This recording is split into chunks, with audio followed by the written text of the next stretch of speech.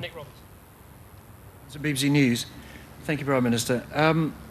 On the morning after the night before, did you not think, I'm hooked up to someone for 5 years who I barely know and have barely spoken to?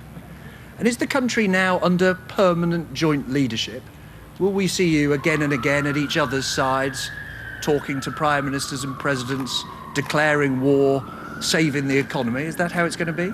Well, you're getting a bit advanced, I think, on some of those ideas. What I woke up this morning thinking was not just the huge responsibilities that now land on my shoulders, but thinking this is so much better than the alternative. Yeah. There's really some things we can do over these next 5 years to sort out the country's problems, to give people power and control over their lives, to sort out our politics. And a great sense, actually, of sort of inspiration and excitement hit me that this is much more than what could have been. And I think we've taken perhaps the more difficult path, but the far more worthwhile one. Are we going to do things together? Yes, of course, we should. This is not just two teams trying to work together. It's two teams trying to form one strong team in government. Of course, we are separate parties, and we've already talked about the Thirsk and Malton by-election. Perhaps we'll share a car to save the petrol. Get out on opposite sides. But of course we should do things together, because this is a joint endeavour, not two competing teams trying to occupy office at the same time. Adam Bolton, Sky. Sky News. Just picking up on that, I was wondering, on the sort of political reform agenda, what plans you have, if any, to reform Prime Minister's questions in the House of Commons, whether you're going to do monthly Prime Ministerial news conferences, whether those will be double acts.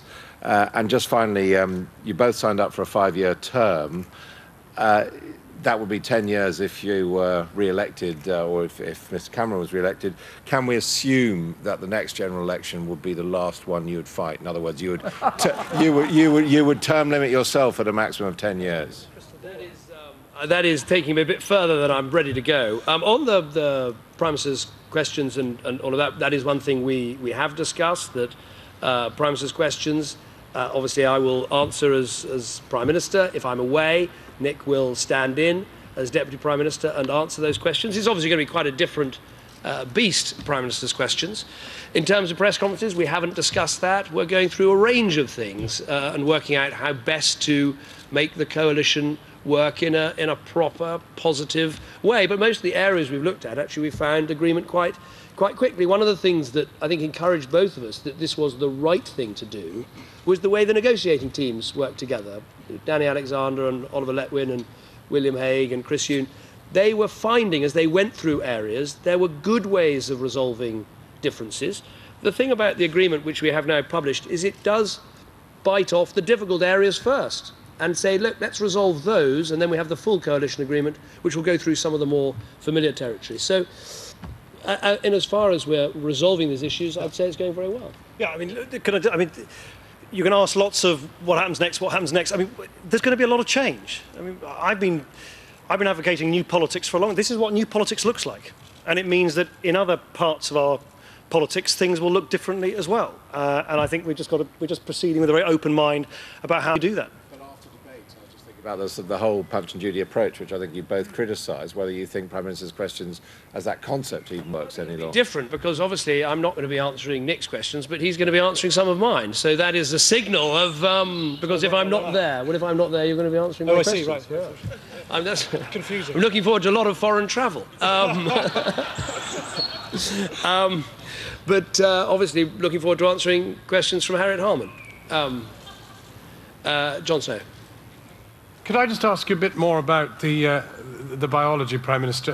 Where will Nick Clegg actually function from? Will he be in Downing Street with you? Does he have an office in there? Will he live at number 11 in some way? Or what's the deal? If the phone rings at 3 in the morning and, well, do you both have to answer it?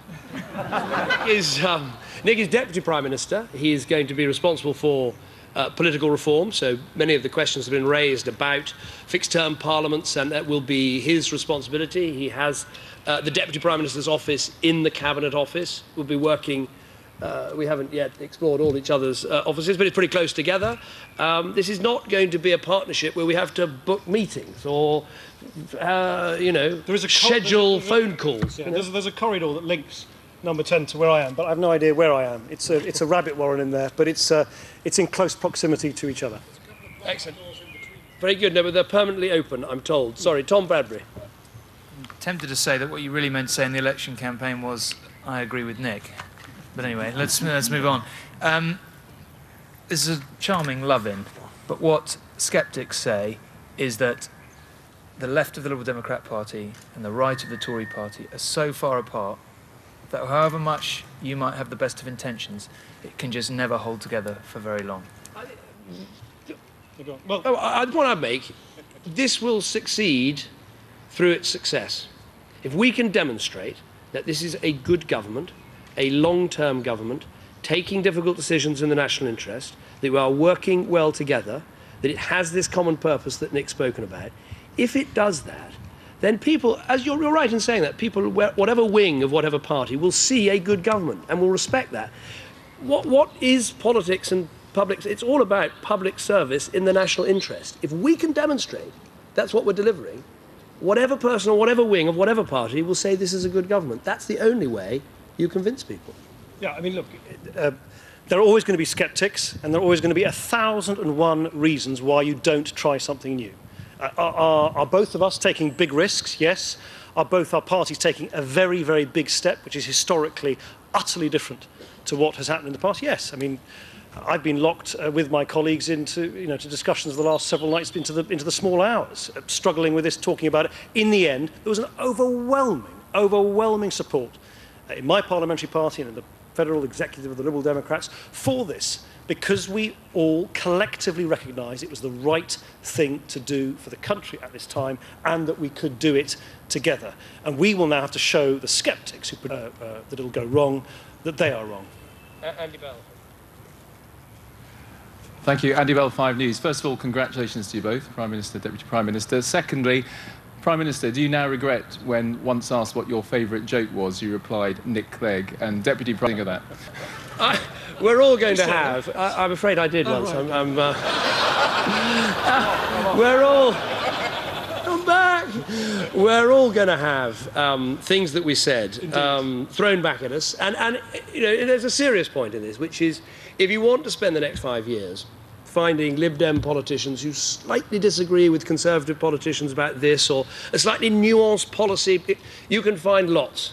But we're looking at the bigger picture. We're looking at what a bold move like this with a strong, stable government can achieve. And if it means swallowing some humble pie, and if it means eating some of your words, I cannot think of a more excellent diet in which to provide the country with good government. Should we have some newspapers just to spread this around? Yes? Sorry, here we are. Imke Henkel in Focus magazine from Germany. Could I ask you something specific about your European policy? In your coalition agreement, I read that you are apparently not going so far that you opt for repatriating the 3 powers you talked about before. So is that actually something that the Liberal Democrats got in favour? And just a specific question to the Deputy Prime Minister, did you actually go to Germany and learn something about coalition talks there from the Liberal Party there? I had a very good conversation yesterday with Chancellor Merkel about European policy, but also about learning some lessons about coalitions, where she is something of an expert. We've reached agreement on a common position on European policy, and it's set out in the document. And I think that demonstrates, if you take an area like that, where there are differences, and we haven't hidden them, we've confronted them and resolved them. And I think that is a little test, if you like, of how serious we are in our endeavour to provide this good government.